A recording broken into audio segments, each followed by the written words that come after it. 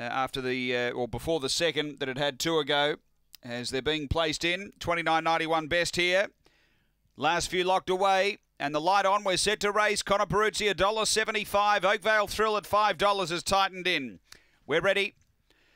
Racing. And good line away. The speed out deep. What a Wish charging. Connor Peruzzi going quickly. What a Wish crossed them. Connor Peruzzi moved to second. Then came She's a Hope around that bend. 2 away. Big Burner. The inside is Oakvale Thrill. Then came Press Secretary, You Rascal Girl, and Oops a Daisy down the back. What a Wish out by a length and a half. Connor Peruzzi.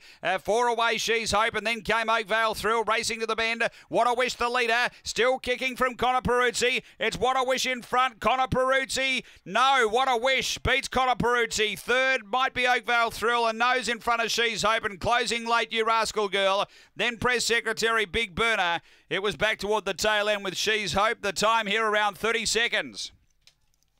After the running of race number 7, and What a Wish for Lisa Rasmussen.